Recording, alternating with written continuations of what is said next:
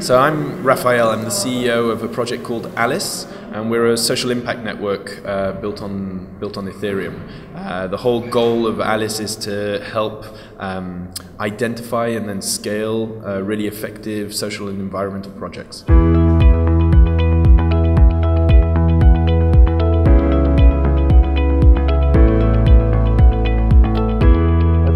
Heart-based, project. So how did you get into philanthropy-based work? So myself, I used to work in the advocacy world, and I actually first created a startup that was all around advocacy and activism. And it's at that point that I saw that there was a really big trust issue, that donors don't always trust what impact their money is making, how charities are using it, etc. So we wanted to work on a solution that would reverse that and actually instill trust in the whole system. So the first application, or the first bit of the protocol, because it's quite a complex protocol, is a conditional donation platform. So when you give to a charity, your money only gets paid out when the charity can demonstrate that it's actually achieved its goals. Okay. Yeah.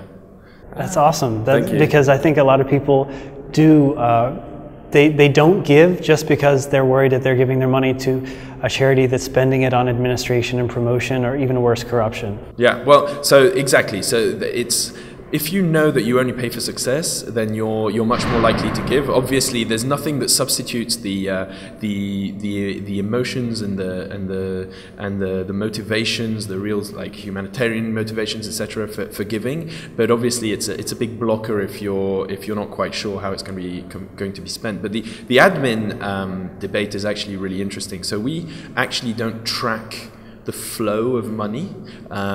So we don't track how much goes to admin, how much goes to the CEO's salary or whatever. What we track is the actual impact. Yeah, because there's way too much focus, even though that's important, right? You want charities to be as efficient as possible, but there's way too much focus on the admin debate, and what it leads to is that charities just try to be leaner and leaner and leaner, and if you're too lean, you can't measure your impact properly, you can't measure your outcomes, you can't report properly, you can't upgrade your technical infrastructure, so you have a lot of legacy systems in charities that are stopping them from being effective. So that's why we track the actual impact. So when you give something to a charity, they'll have preset goals where they say, for example, the first pilot that we ran in London was helping homeless people find homes, and so they would get paid a certain amount of money every time an independent validator checked the rental agreements and made sure that they'd gone into their homes, basically.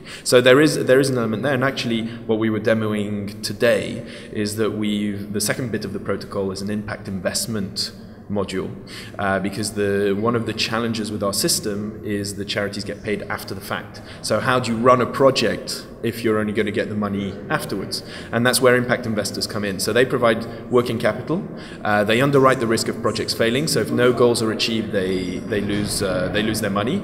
But if the projects are achieved, then they get their money back plus a small interest. So that interest is essentially the price that you pay, that the whole ecosystem pays for that transparency and the security. And people are happy to pay that if they get what they wanted. Well, exactly. I think that's why we're building on the blockchain. It's all a question of transparency. If all the costs are laid out in a transparent way and people know exactly what they're getting into, it's much easier to give rather than wondering, where is it gone? What is it gone to? People are happy to pay a little higher taxes if they're actually getting great government benefits, for example. Yeah, exactly. Or at least that's the assumption, right? So we're at the very beginning, and we'll see how it works. But certainly the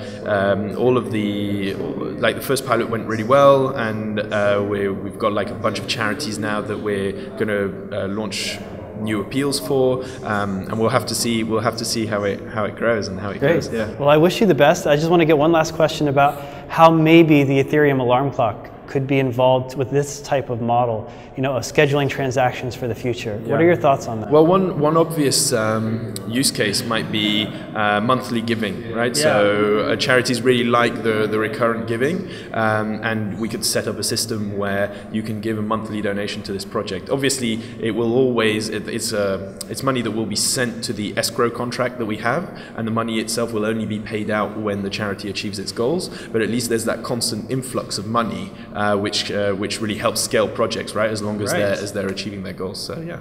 Great, it sounds like it could work. Yeah, definitely. So how can people learn more about your project? So please go onto our website, Alice.si. So SI stands for social impact.